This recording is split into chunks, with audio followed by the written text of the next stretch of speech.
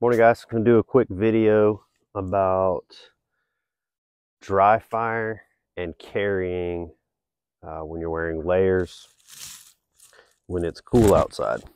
So it's about 28, 29 degrees here in central Alabama, and I'm wearing some Under Armour cold gear base, my 1620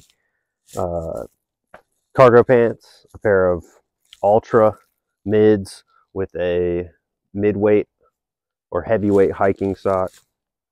I've got a 100-weight Sitka base layer with a First Light grid fleece, and then my All Skill no luck drug rug, and I'm wearing a windproof beanie as well. So the big thing right now is, can I draw from what I'm wearing? So with the Appendix holster that I've got, it's a Luxe from Armadillo. I like to put two of my smaller layers in between my body, and then I can drop this grid fleece and my outer layer. That way I'm not poking my pistol out from my body by tucking so many layers in between it and my outermost layer, so I don't print as much. This hoodie is great at covering up an Appendix carried pistol.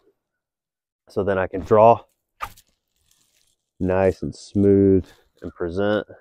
And then if I reholster, I'm going to take those base two layers of my shirt and my 100-weight and then reset again. Boom. Do the same thing. Boom.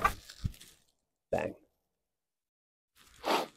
Now I can be a little more comfortable with this draw and my setup. It's going to keep my pistol off my skin, but still keep everything nice and concealed, not printing at all.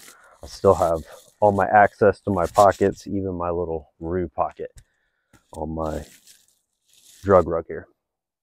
So guys, make sure you wear dry firing and doing a little bit of draw practice when we're putting these extra layers on this year. And stay safe, stay warm. I appreciate it, guys. Take it easy.